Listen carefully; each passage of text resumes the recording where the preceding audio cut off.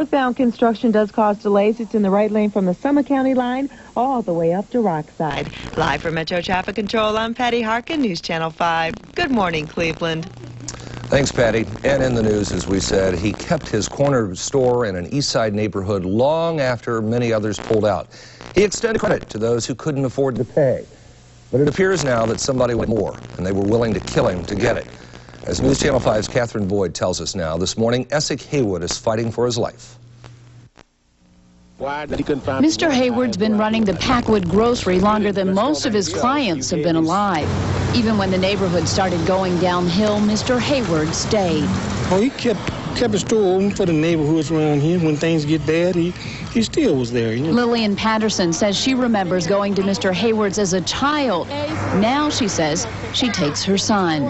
Mr. Hayward was your basic neighborhood store owner. It's a mom and pop operation, but he's a pretty nice guy. I mean, he respects you. He helps you out when you're in trouble and things like that. He never bothers anybody. To many, Mr. Hayward was a role model. He was a father figure to me. I mean, because he was a self-made business person.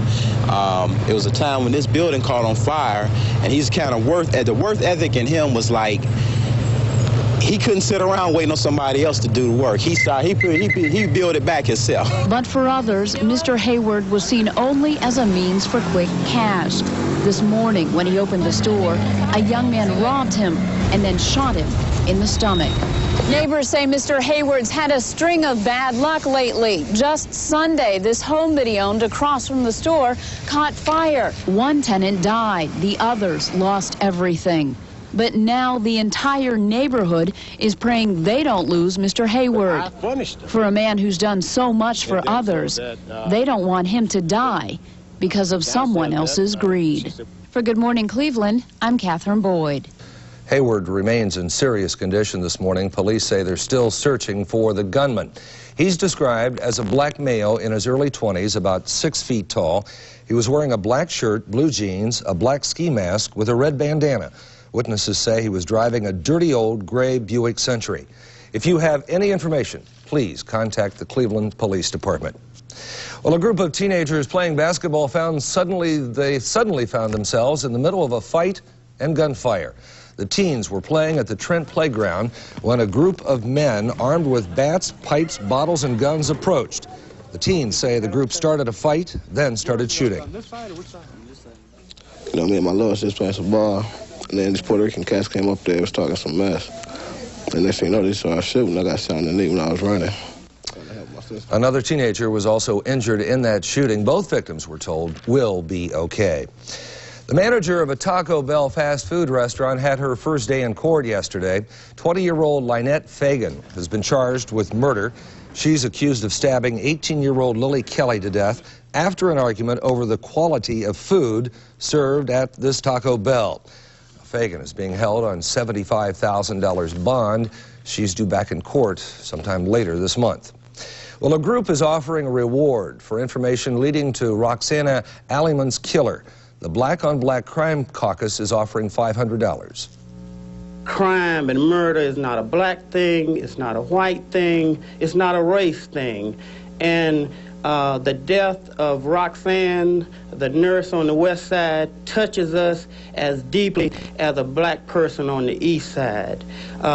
Crime is crime. Murder is murder. We want the vicious animal that killed Roxanne brought to justice. Well, the group will be passing out flyers like these today in neighborhoods where Roxana's body and car were found. If you have any information, call Crime Stoppers at 252-7463. They're offering, as we said, the $500 reward. Crime Stoppers will pay a reward of up to $2,000 for information in this case. Well, very young children are learning a valuable lesson, and they're taking what they learned to the streets. Local daycare teachers are trying to educate children early and reinforce the dangers of illegal drugs and guns. The young students marched side by side yesterday while chanting the destructive fate of drugs and violence.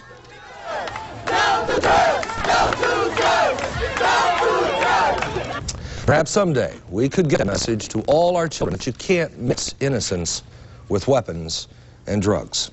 It's a good message.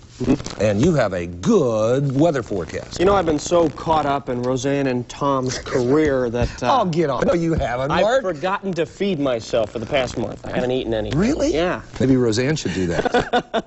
Oh, okay, well, nice weekend headed our way. You've been waiting for that perfect springtime weekend. Well, for the most part, I think it's going to come. We've been watching high pressure sit over top of us for the past few days and keep us cool, but finally it's going to move on east and warm weather is on the way. Let's take a look at where the rain is. Guess what? Still south this morning across the Ohio Valley, stretching into the Tennessee Valley. A few showers and thunderstorms, but guess what? We're not going to be seeing any of that later on today or anytime, probably until Sunday. So we may see some scattered showers during the weekend, but that'll be about it for rainfall. That's good news. All right, across the state of Ohio this morning, we generally have clear skies here. The clouds are hugging along the Ohio River, and they should stay down that way as no moisture will be moving across the northern portion of the state today. We're still going to cool, though. 36. Maybe some scattered frost where you are. 36 also from Canton, Youngstown, 31. A little bit warmer down here. They've got 40s and upper 40s, basically because, again, clouds keep in the heat, so we don't let it escape into the atmosphere at night. Lake Park 1 degree, finally, to 43. Just one day it dropped to 42. You know, you must get some circulation in the lake, and it brings up a colder patch of water just temporarily. 36 at the airport, humidity 70%, barometer 30.21. The winds are northeasterly at 6 miles per hour this morning. They're not blowing real hard out there, so we have a wind chill to speak of. Okay, our satellite map looks like this. We've got a weak weather disturbance across the middle Mississippi Valley, stretching all the way to the coast. There are those showers, and some heavier thunderstorms blossomed yesterday across portions of Oklahoma, the Texas Panhandle into Missouri and Arkansas. Dropped some heavy rain, even some hail down there, but nothing here. This is high pressure, keeping us clear. Not much of a change in the weather map we've seen for the past week or so, but there will be a change as we see these clouds move our way, and that is a warm front that we'll be seeing over the weekend. Lots of sunshine today, still on the cool side. Our high barely making it up into the mid-50s, northeast winds at 5 to 10. But tonight, clear and cold, winds northeast at 5 to 10, lows around 30 to 35 degrees. We'll see those winds shift around to the southwest by tomorrow morning, and that's what we want to see. Sunshine, high clouds tomorrow. It will be warmer with highs approaching 65 degrees. Okay. Here comes our extended 5-day forecast. Look at Sunday. Don't get panicked about Sunday just yet. We're going to have a high close to 70 with some scattered showers, not a total washout.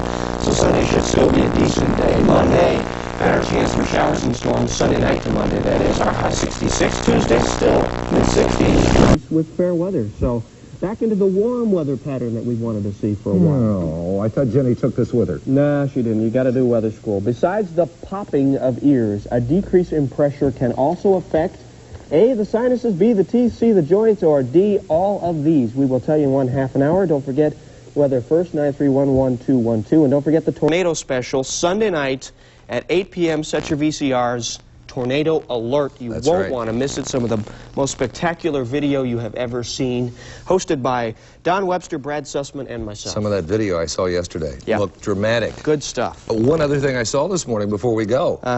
Made me feel great. What? At a filling station, there's a guy with a boat. He's filling up the boat. They're going perch fishing today. He's going to Florida, isn't he? No, he's going over to the western part of Lake Erie. All right. Thanks, Mark. Sure.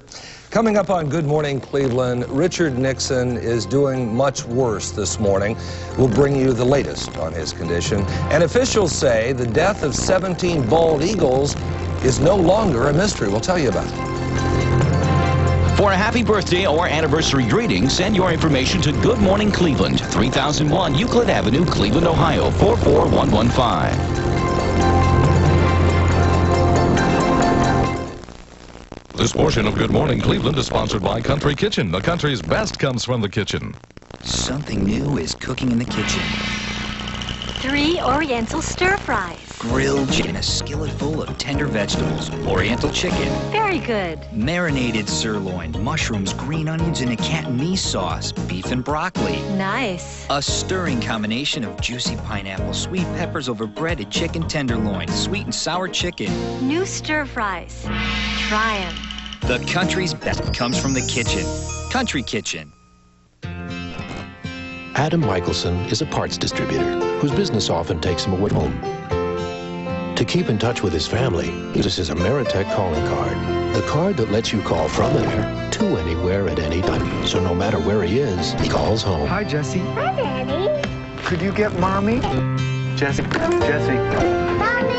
The Ameritech card and complete card. Now, a coast-to-coast savings event that only comes once a year. Announcing the National Jeep Sale, your Jeep and Eagle dealer. You can buy or lease Jeep Grand Cherokee Laredo at special savings. Get $300 cash back when you buy or lease Jeep Wrangler. Or get special savings when you buy or lease Cherokee Sport with no charge air. So hurry in today, because while our vehicles know no limits, our sales do. See your Superstar Jeep and Eagle dealer. Saturday at JCPenney, 3 short hours. 9 a.m. to You'll noon. find great selected sales at an extra 10% off the price. 9 a.m. to noon. Saturday only. JCPenney.